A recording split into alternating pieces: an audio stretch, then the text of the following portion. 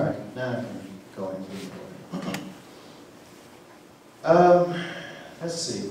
This is a very interesting word, and I'm going to time myself really good because there are several little portions that I want to try to cover, and so I know that I have to limit myself on how much I talk about each portion, just so that I can make sure we cover the full ground. The title of today's message is Keeping Your Witness Before Evil Men. God has put you there for that purpose. God has put you where you are in front of evil men for the purpose of keeping your witness. Now, every one of us have that responsibility. You cannot avoid it. Sometimes the person you date is the evil one. And you got to be a witness and a light to them. The Bible even goes on to talk about how the wife is sanctified. If the husband is saved and the wife is not saved, and she's pleased to dwell with him, don't put that woman away. That might be your calling. God is in the business of strategically putting light before darkness. Sometimes we complain, all these people are wicked in this job. Oh, you the light. You the answer. This whole school is going to hell. You the answer. That's why he got you there. That's right. You're supposed to be the one encouraging. You're the one supposed to be the one showing love. You're the one who's supposed to be the one, I'm not going to take that joint. You're supposed to be the one, I'm not going to get into that mess. Yes, the girl may be not dressed the best, buy something rather than talking about it. You hearing what I'm saying? Use your money to be a blessing to her. You see she don't have, be a blessing to her. Light in the midst of darkness. You are the answer.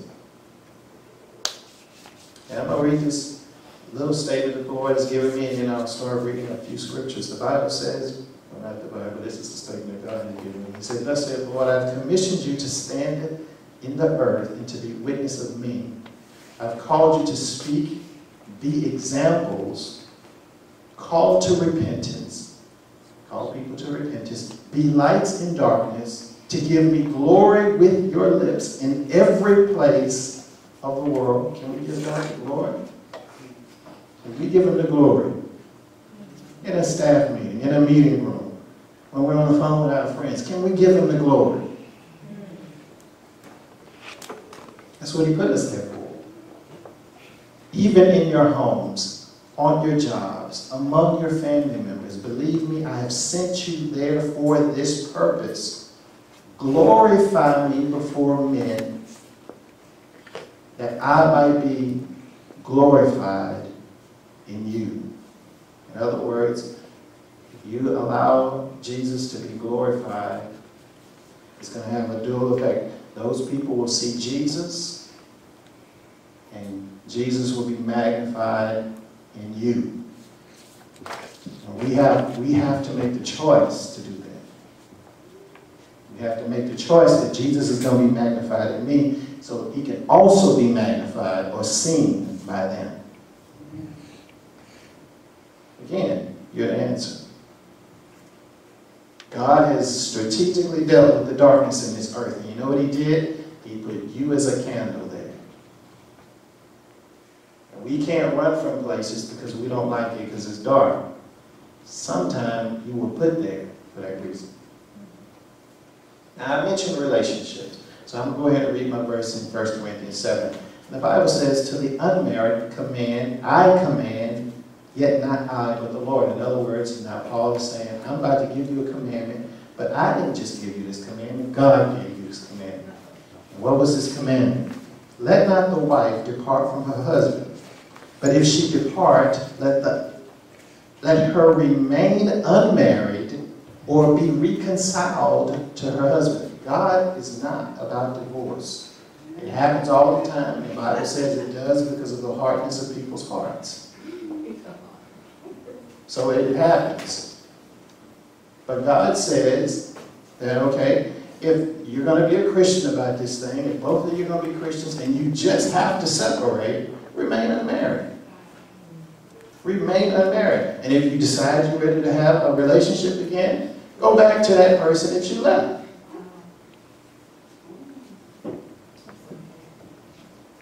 That's the Christian way to handle it. That's the Christian way of handling it. It says, but if she depart, let her remain unmarried or be reconciled to her husband. And let not the husband put away his wife. Now, Paul is about to say something else. And he says, but to the rest speak I, not the Lord. Now, one of the things you got to understand about Paul here is, even though he's saying, you're not going to find this in the law of Moses.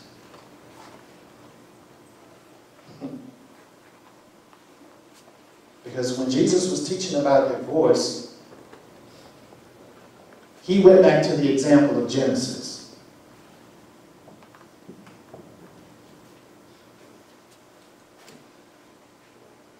That one should leave their home,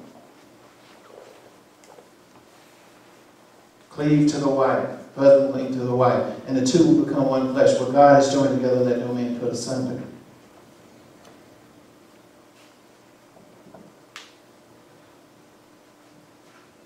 He went back to the example of Genesis when he said that, when he was teaching on divorce. But Paul goes on to teach more. In other words, God is about to give some new instruction through him. Later on in that same chapter, you'll read where Paul actually says that his judgment was inspired by the Spirit of God. It says in 1 Corinthians 7:40, this is the exact same chapter. When he gets ready, when he says, I'm about to tell you something and not the Lord. But later on in the same chapter it says, but she is happy if she so abide after my judgment, and I think also that I have the Spirit of God. That's 1 Corinthians 7:40. And so what he's saying here is I'm about to give you some new instruction about relationships. Now, you're not going to find this in the law of Moses, but I think I have the Holy Spirit. Pay attention to my judgment. So God is about to impart some new information, in other words, about how to handle relationships and callings. And so when you go back there, it says, and you continue, it says, but to the rest speak I, and not the Lord. If any brother have a wife that believeth not, and she be pleased to dwell with him, let him not put her away. So you have a wife, she doesn't believe, but this unbeliever, for whatever reason, want to hang with your Christian self. He says, if that be the case, don't put her away. And the woman which hath the husband that believeth not, if he be pleased to dwell with her, let her not leave him. There are a lot of people leaving people because they're just looking at them and saying, man, you're just the filthiest sin I've ever seen. Cursing, you smoke, there's no limits on where you go, what you listen to. And the Bible is saying here, Paul is just speaking about the Spirit, is saying that if that unbelieving person want to dwell with you, don't put them away. And he goes on to say the reasoning behind that. This is God reasoning behind that. 1 Corinthians 7:14, for the unbelieving husband is sanctified by the wife, and the unbelieving wife is sanctified by the husband. In other words, God has put you there in the midst of that dark famine to clean it up.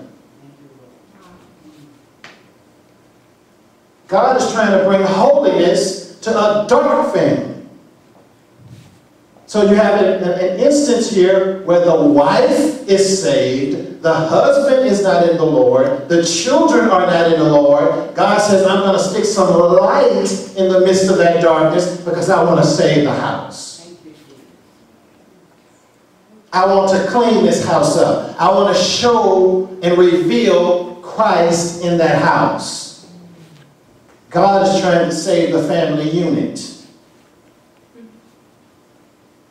And again, like I said earlier, sometimes we try to check out of that darkness because we're tired of it.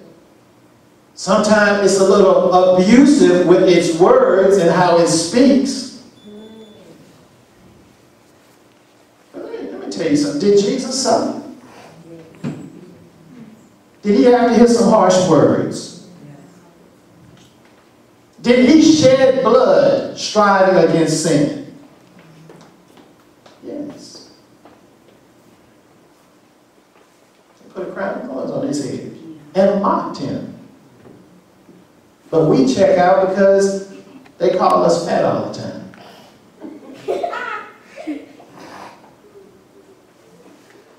Or call us stupid. Now, I ain't telling you to take that. You need to correct that. You don't call me stupid. I'm not stupid. I'm not telling you to be somebody's doormat.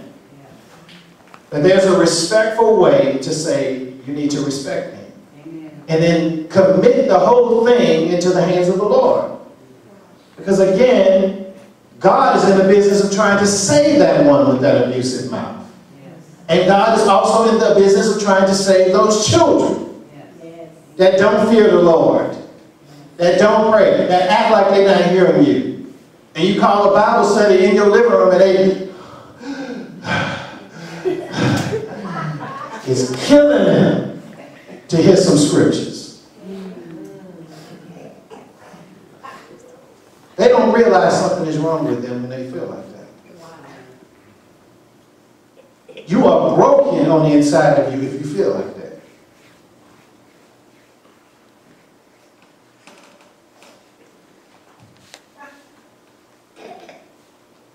Jesus said that blasphemy of the Holy Spirit is an unpardonable sin. People who speak against manifestations of the Holy Spirit. You got to be careful when parents get a fire in them in Revelation and they want to impart that into the house. How do you think about that whole scenario? Talking to kids now. When your parents call you to living room Bible study. And you know why that's good? Because we need to train our families to seek God more than just on Sunday.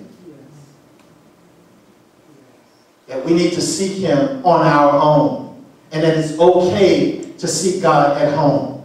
Even though you've been to prayer on Thursday, and even though you came to church on Sunday. The house needs to be serving God. It's like Joshua, as for me and my house, we will serve the Lord. And God has seen a bunch of homes full of darkness, and He just stuck a light in there. And the light got to be careful. Unless the Lord release you, because there is a place in here for separation. Unless the Lord release you,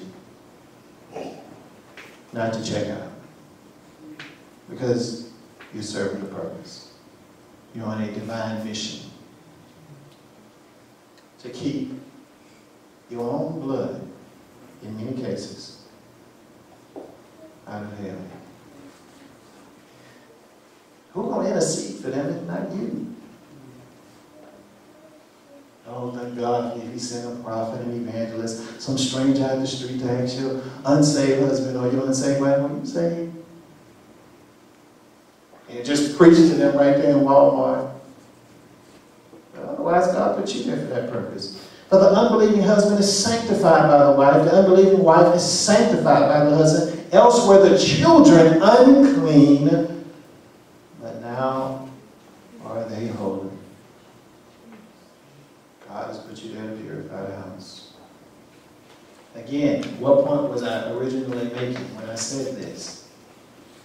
God has called us to be candles. And so if the family is dirty, God will put a light in the midst of it. If the school is dirty, God will put you in the midst of it. If the workplace is full of darkness, God says, I'm going to put a candle right there as well. Cause that candle to burn. So don't be always in a hurry to check out of the place because it's full of darkness.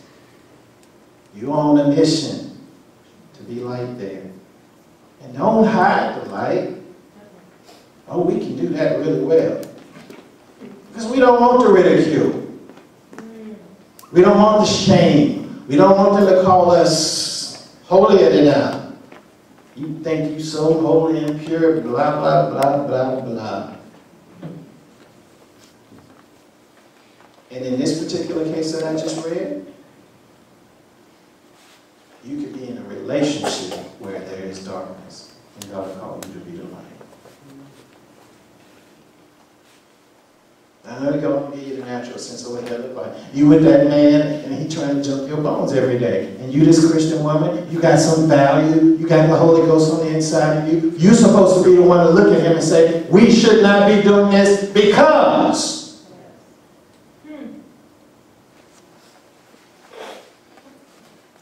Are you willing to lose it? You might. I think it's a privilege to be able to say that and to lose somebody over that. Either you will find this out, one or the other. Either they were just with you for that anyway, and they're leaving you because they can't get that. And you also get a chance to see how they feel about God's Word. I need to know how you feel about God's Word since you want us to date.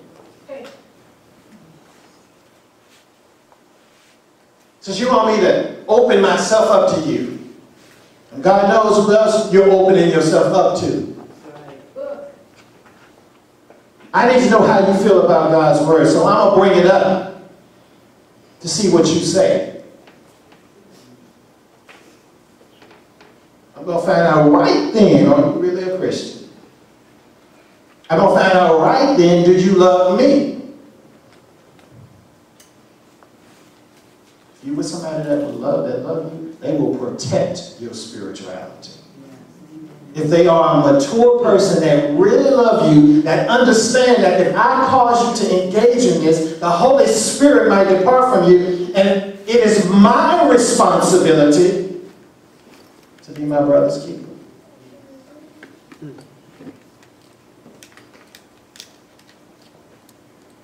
I was meditating on that scripture just a few days ago. I read it in prayer. God came to Cain and said, where is your brother? Where is your brother? Cain's response, am I my brother's keeper? God answered the question when he asked you, where is your brother? Where is he? Where's your brother? Where's your sister? At that point, he had slew him. He killed him. Because Abel was worshiping God and he didn't like that God rejected him. Now, let me give you what that looked like in the natural for us. There are some people who are half-heartedly worshiping God. They show up, they have their offerings, and they see your holy self, sincere and loving God for real. And they will despise you for that. And Cain physically slew Abel, but they will seek to, and this is the revelation for us, spiritually kill you. You hear what I'm saying? That's the danger. That's why you got to have some serious resolve. If God says, stay in this thing. You hear what I'm saying? You have to have some serious resolve if God is telling you to stay in this thing. Because the one who you're supposed to be close with is the same one that's trying to destroy you spiritually. Remember, Cain killed him naturally, but by prophetic revelation, this is somebody that's supposed to be your brother, supposed to be worshiping God inside of you, but they're not totally sincere, and they're trying to kill you spiritually.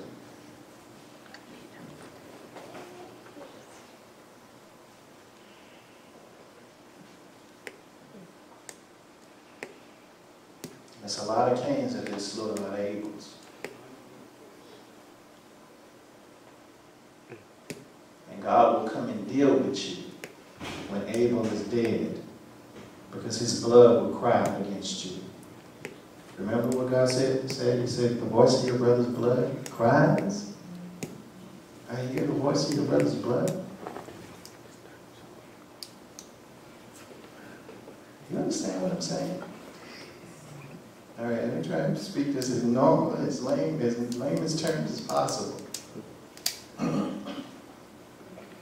If that person that's not serious about God causes that spiritual one to fall, and God says, where is your brother?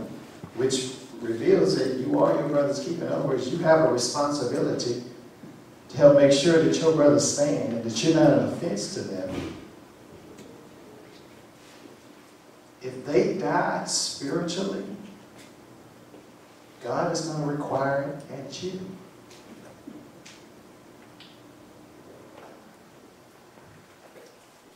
Let me read a verse. Let me read a verse. Here's a verse.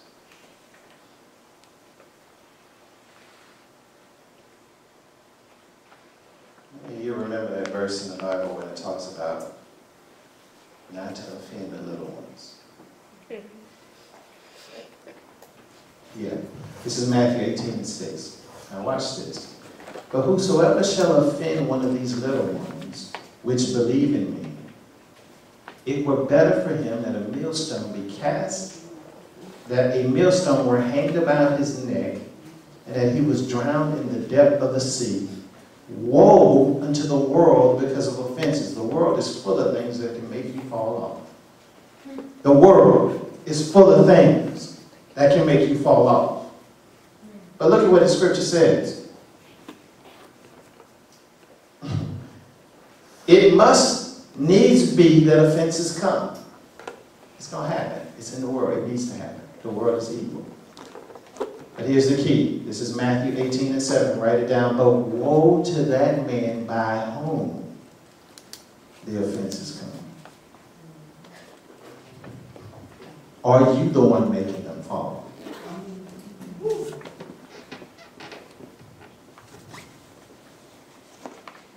Jesus said, you're going to have offenses in the world.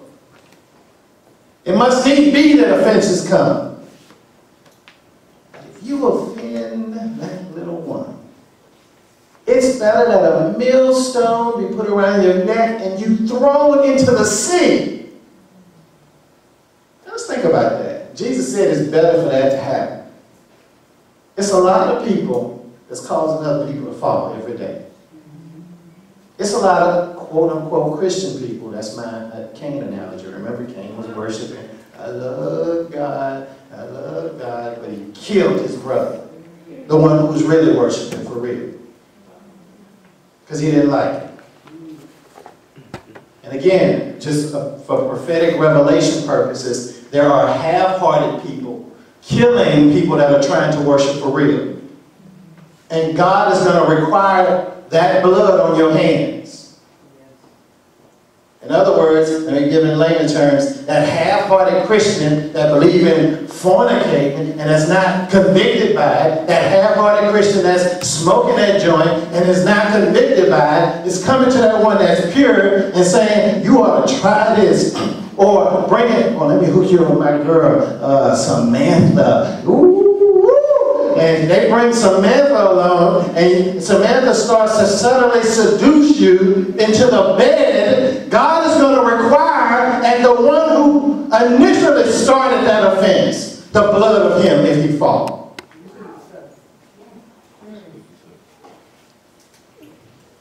That's what he said. The voice of your brother's blood cried to me. Now, there's a lot of that going on.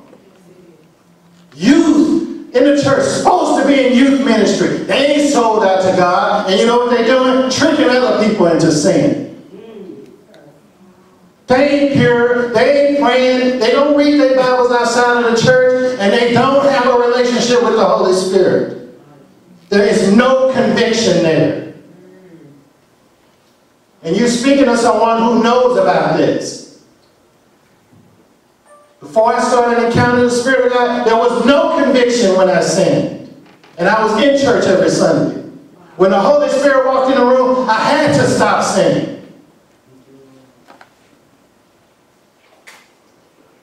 It's not right. This can't happen. We can't do this. Let's repent. You know what I'm saying? That's when the Holy Spirit came in. There was no longer an option for me to have a bunch of friends. I needed a wife when the Holy Spirit came.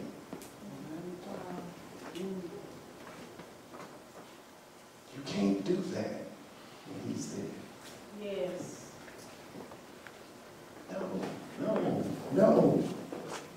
No. Whatever you got to offer me, it's not worth it. Amen. Jesus said, I'm going to tell you something. There's a lot of people making people fall all the time. Jesus said, it's better that a millstone be put under your neck and you cast into the depths of the sea and drown in there. If you're the one who offends the little one, you cause somebody else to lose the faith. Don't you know what you're doing? What you're doing to them is worse than killing them in the flesh. Don't you realize that you are subjecting people to eternal, unending damnation? When God sent His Son to die for them, you are opposing the work of God. For what? The lust of the flesh. Or the desire to be like the world. God goes out of His way, prepares His Son before the world was ever created. I see that they're going to fall. I'm going to send you. You're going to sacrifice. You're going to suffer. Just to have some knucklehead, half-hearted Christian that ain't serious, ain't experiencing no conviction, showing up at the building just like Cain was. We're going to worship. I'm going to bring you my fruit of the ground. Yeah, I'm worshiping God. Causing other people to fall. Killing Abels. Killing them. God says, because I'm going to tell you something. God looks at the big picture. See, to us, I just made him smoke a little blunt. I just got him starting cigarettes. I just made him drink some of that, what they call it, Patron, whatever you want to call it. That's fun to us. Oh, I got her in the bed. Ooh, you know how far I got her yesterday, man? She put her pants down. You know they're going to tell somebody. They're going to tell somebody. There's not a young man I know alive that is not married that after they get with a female, they don't go tell their friends. It's just the bottom line. They're going. Somebody gonna know, I got that, man, bro. I hit that. You know, yeah. I did that, yeah. That's a notch when you go. When God sees it, you just subjected somebody to eternal damnation. And if I required the lives that they're hearing right now, you could have done worse than killing them. You have destroyed their spirit. The thing that I sent my son to suffer and die to save them from. That's why he says this. Woe unto the one by whom offenses come. Now, I'm trying to keep this all together the best I can. I have so many scriptures here, but I'm just telling you in layman's terms what a lot of these scriptures say. Is that okay? Or do you want verses? Dana say she did it. You don't want me to read the verses? You don't want me to tell you what the verses say? You're doing great. I'm doing great. All right, let's see. Okay. I'm just watching the time. Jesus said, it's better for me to stand at a seat if I'm the one that make you drink. I'm the one that make you smoke. If I'm the one that make you fornicate. If I'm the one that make you commit adultery. If I'm the one that make you hold on to anger and hatred. If I'm the one that make you steal. It's better that I stand at a seat. We're going to take this big rock and a chain and throw you in the water. I'm trying to paint a picture for us. Jesus said that is better. If he says that is better, what awaits the one who offends another? That's better. Now, you know what, somebody come up to us, using one guy, that virgin Samantha in the bed, and you took her virginity, and you excited about it. And some soldiers came and got you. Stood you up at the edge of the sea, and you know it's 100 feet deep, put a huge stone around your neck and kicked you off up into it.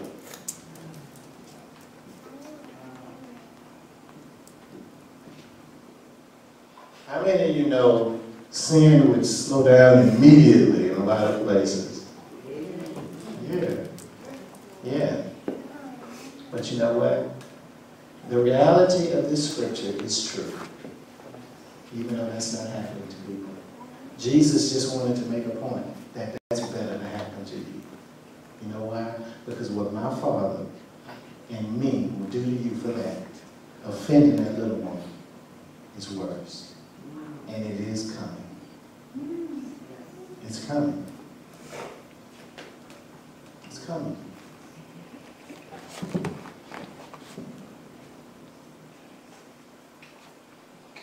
So what does the Word of God say to us?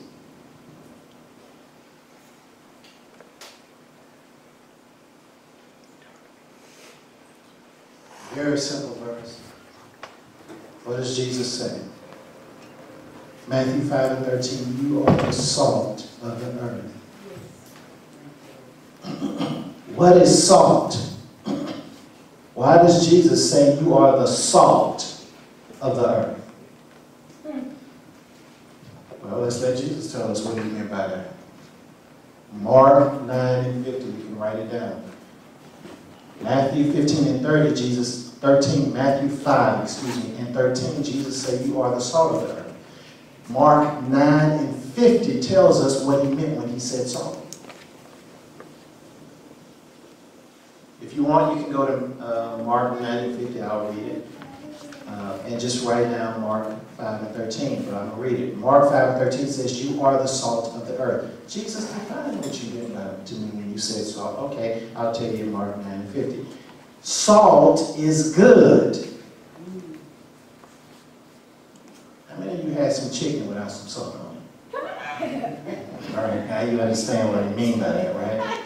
Don't you bring me no ribs, don't bring me no meat, don't bring me no roast without some seasoning on it. It's just the bottom line. It won't get ate. I will not eat it because it's not good. Salt. It's a revelation in Mark 9:50. Salt is good. All right? So what did Jesus mean when he said you are the salt of the earth? You are the what? Good of the earth. You are the good of the earth. And if the salt has lost its savor, wherewith shall it be salted?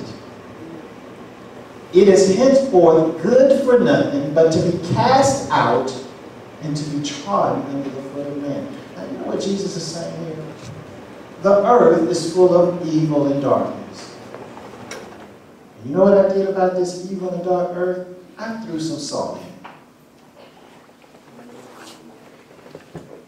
You are the salt on them nasty ribs. You the salt on that roast that ain't good without you. God has put you there to make this thing good. Your purpose, God is telling you your purpose right now. Your purpose is to be salt. Workplace, job, family. I need to be salt. I need to be good. I need to be the good in my workplace. I need to be the good in my family. I need to be the good in my school. I need to be the good in the youth ministry. You know what I'm saying? That's crazy, ain't it? But if the salt, which is, I put you there to be good, because I know that the rest of this is not good, has lost its savor. You've lost your goodness.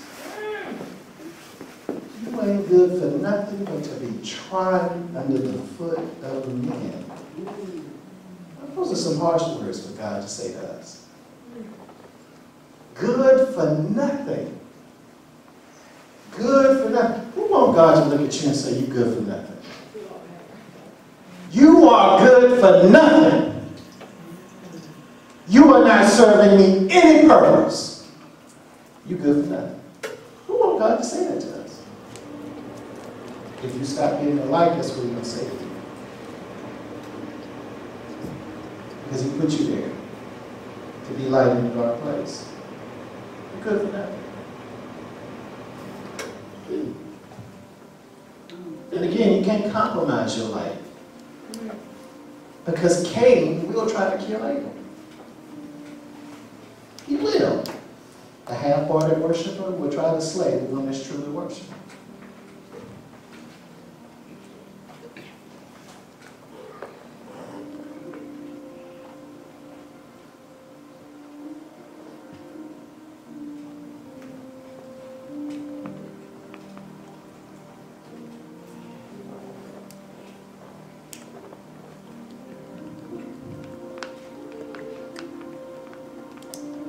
Read,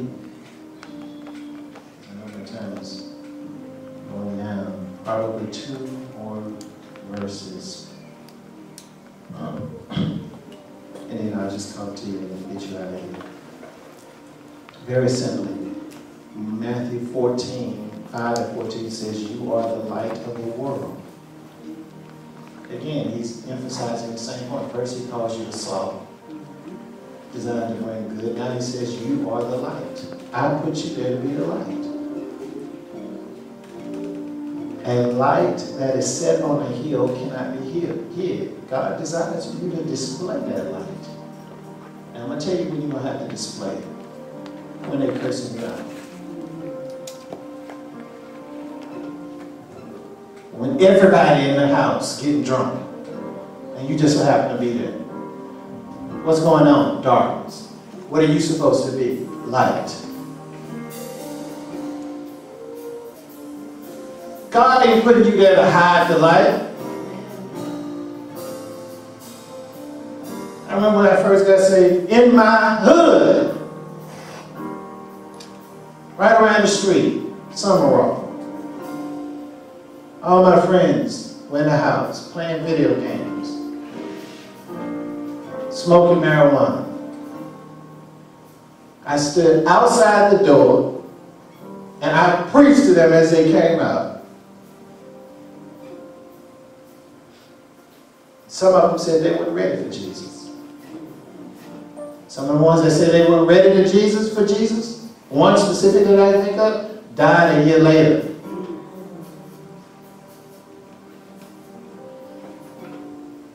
Are you ready to be light in the midst of darkness? Are you ready to be the one when all of them like, oh, yeah, oh, yeah, yeah. Man, you going to heaven when you die. And you the only one talking like that?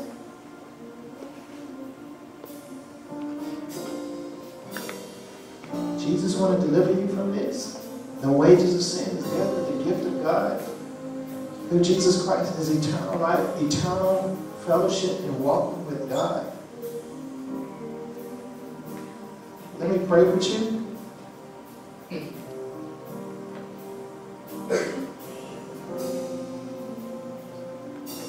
Again, I'm going to tell you the toughest place to do it in when you're in that relationship. You remember that first example, 1 Corinthians 7?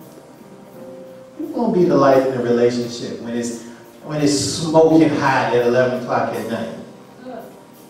Who's going to be the light there? Remember that first example we gave? The sinner with the saved one, right? I put you there to sanctify the thing, right? Now that's in the case of marriage, but some of you in dating relationships where this can be applied. You might be dating a heathen. You might be dating a Cain-like spirit. Yeah, you're in the house, but you ain't worshiping God for real.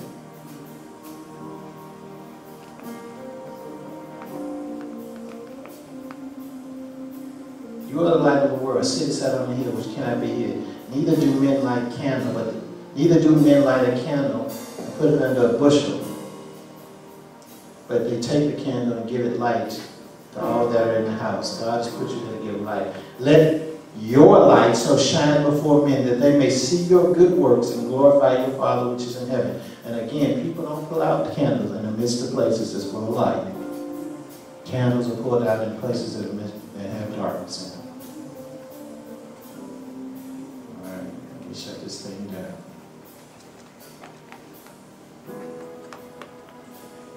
Now, if you have your Bibles, go to Mark 11, and again, this will be it. I'm going to get you out of here before 12. In fact, we're 15 minutes early. But I want you to see this, because this is very true in Mark 11. And what we've been talking about, being a light, what we've been talking about, there are times when God will have you walk next to people in darkness, and you got to maintain your light, because God put you there because He knows you're in darkness and you're trying to save them. That happens in relationships, homes, and jobs. What else we talked about? Be careful of that Cain spirit. That's that half-hearted worship that will try to seduce you into sin. And God is going to require the blood of the Abels on that Cain. And remember that scripture we read? If you offend little ones, you'll stone in it, cast you in the sea. If you offend people, woe unto the one by whom offenses come. Don't you be the one offending people. Light. Don't you be the one offending people. Christian, salt. Raise your hand if you're the Christian in here. Raise your hand if you ain't a Christian. Put your hand down if you ain't a Christian. Right. You know what it means? Then that means you're going to be a light. When darkness comes at you, you're going to be the light when that Cain spirit that was just in the house of God saying, come on. I'm light. Don't forget my scripture tomorrow. Keep me on task. Now, don't go preaching somewhere else. And then, Mark 11:12, it says, Mark 11, verse 12, it says, on the morrow, when they were come from Bethany, this is Jesus, he was hungry. And seeing a fig tree afar off, he came, if happily he might find anything thereon. And when he came to it, he found nothing but leaves.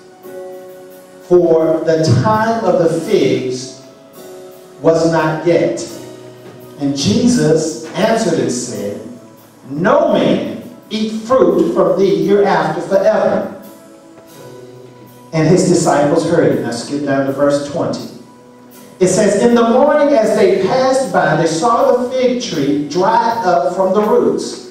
And Peter, calling to remembrance, said unto him, Master, behold the fig tree, pay attention to this next word, that you cursed. It withered away. Here's a revelation. That fig tree was created for the purpose of bearing fruit. Even as you and me as Christians are created to be salt and candles, light in dark places. Which means when God put me in a light place, that dark place, I know I'm there to be a light. There are times, and it may even, as according to this scripture, be seemingly an out of season time. It's not going to be always when it's convenient. When the Lord is going to pass by, and you're not even going to know it. He's going to run happily to it. Oh, I know my fig tree got fruit. Oh, I know my salt is still salt. I know my candle is light in the midst of that dark place. And He's going to visit you at that workplace. He's going to visit you at that school. He's going to look at what you're doing in that family. And He's going to give you His full attention, just like He did this full fig tree. You don't see no fruit on it. If you don't see no fruit on it, the purpose I put you there was to bear fruit. The purpose I put you there was to be a candle. The purpose I put you there was to be a light. The Lord will speak a curse over you. And if He curse you and say, oh, this fig tree will never bear fruit ever again. Let me tell you something. If God said that to any one of us, there's no more good that we can manifest. God has already determined, I'm going to judge you. I'm not going to put my power on you to make you do right. I'm not going to put my power on you to make you bear fruit. This fig tree wasn't obedient.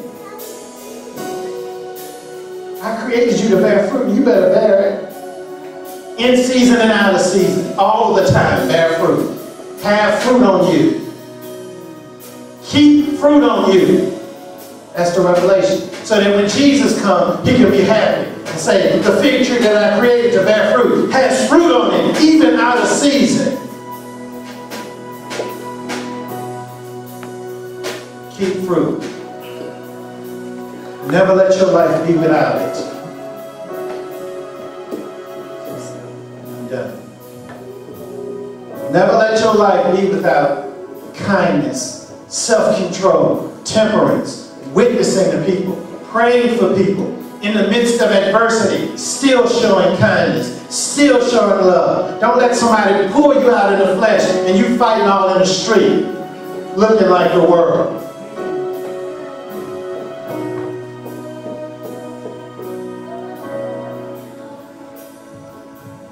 Father God, we come to you now in Jesus' name.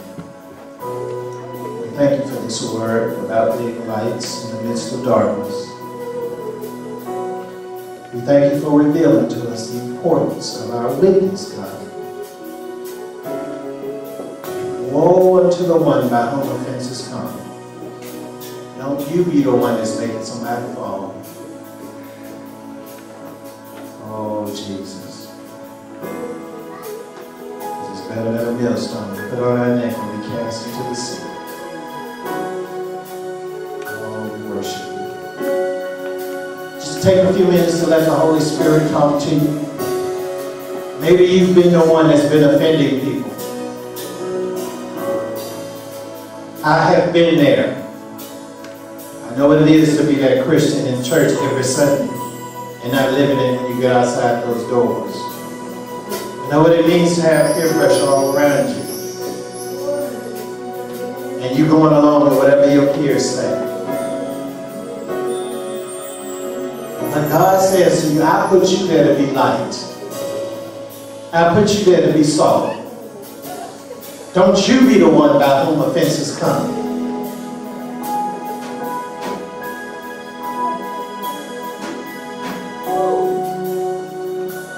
Don't you be the one.